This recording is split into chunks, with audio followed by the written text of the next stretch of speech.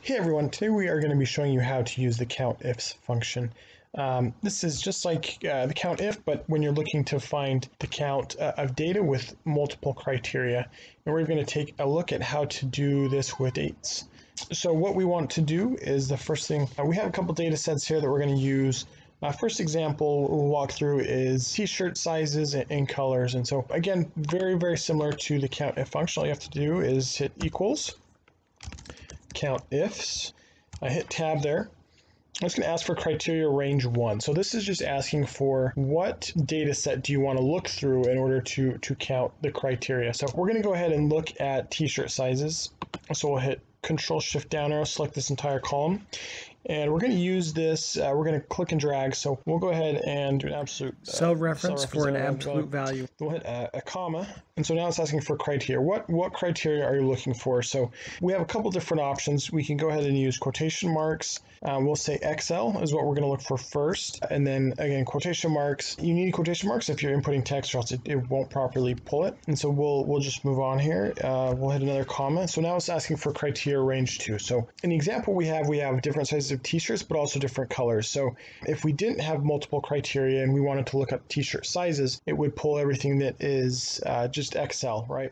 But now we're able to pull the counts for the blue and green t-shirts for extra large. What we can do here is for the second color range, we'll click this selection here, and then we'll hit a 4 there and do another comma. So at criteria 2. So again, we can manually put in, let's say we want to find blue, and then quotation marks. And that's all we have, is we just have these 2 criteria. So we'll do close parentheses. We'll hit enter. So it's giving us our count here. So 2 blue XLs, and we can kind of spot check. Okay, we have 2 XLs and they're both blue, so that checks out. But let's say you want a breakdown of everything, like if you're wanting to place an order or something like that. What we could do, like if we were to drag this, it wouldn't work. So if I pull it, it's going to just do the same thing because we manually entered in the data for XL and for blue. So what I'm going to go ahead and do is just delete that out, select XL here, or this cell, hit enter, and then rather than just manually enter blue, I'm gonna select a color here, hit enter. So now this is a dynamic cell, and I can go ahead and click and drag, and that's going to give us the total count here. So now I instantly know how many different t-shirt sizes and colors need to be ordered. So makes life a lot easier there. And this is a very small example that you could easily count, but for these larger data sets, it makes it a little bit easier. So we have a row here of different employees and the group they work in and what shift they're on. So if we wanted to do a count there, we'll do the same thing. We'll do COUNTIFs. Criteria range, we want to know which group, what the breakout is by groups. So we'll hit Control Shift down arrow. And again, make that an absolute cell reference 4, then we're going to hit comma. So rather than manually enter it again, I'm just going to automatically click the cell reference, which group I want. Again, if you did want to manually enter it, just do quotation marks, the value, or the text, and then quotation marks. So that's our criteria 1 that we're looking for. But now we want to know the breakout of day shift versus night shift. So what we'll do is we'll just click on the shift in the data set that we're looking through, and we'll just hit Control Shift down arrow again, and then again F4 to make an absolute reference, and then we'll do comma, and then our next criteria. And so once we have that, we can just hit close parentheses, and this is giving us a count of all of the group 1 individuals that are working day shift.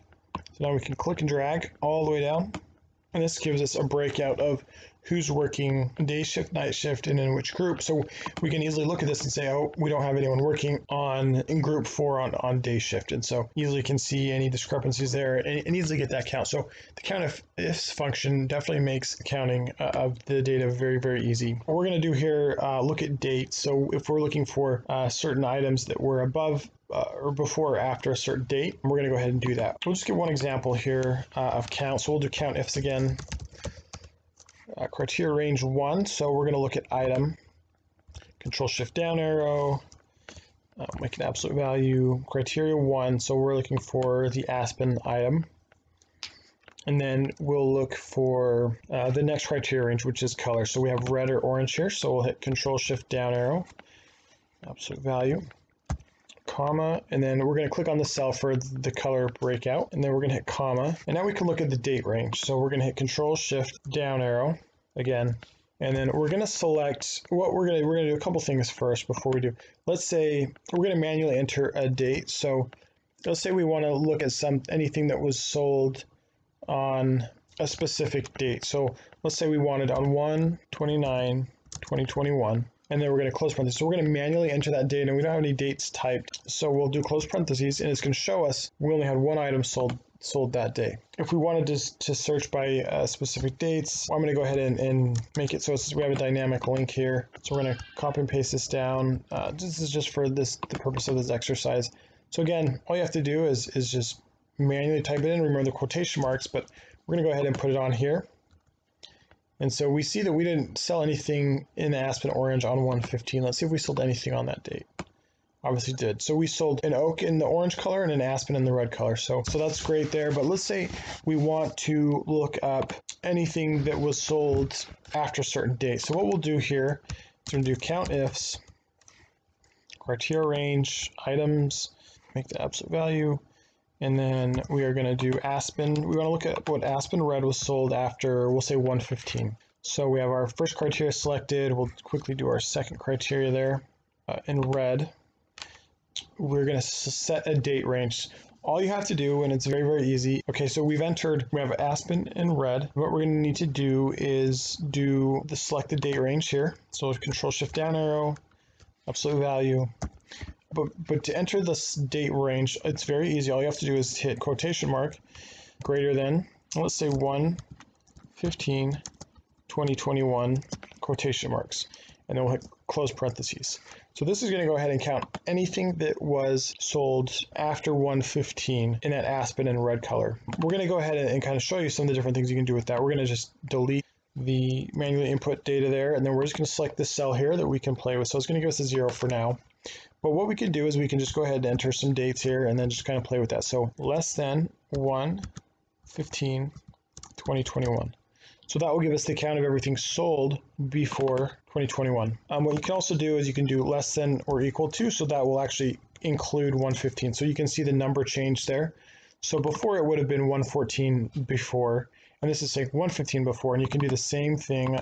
I don't know if this will make a difference here, but greater than 1/15/2021. And obviously, so it looks like we sold a couple items on 1/15. So that's all you have to do in order to get the date range. And this way, like if you wanted to set something up like this, you could easily go in and say, let's look at oak and orange, and it will dynamically give you the different count of items that you've sold on any given date or date range. And you can do the same thing here if you were wanting to look at 1/28, for example, 2021.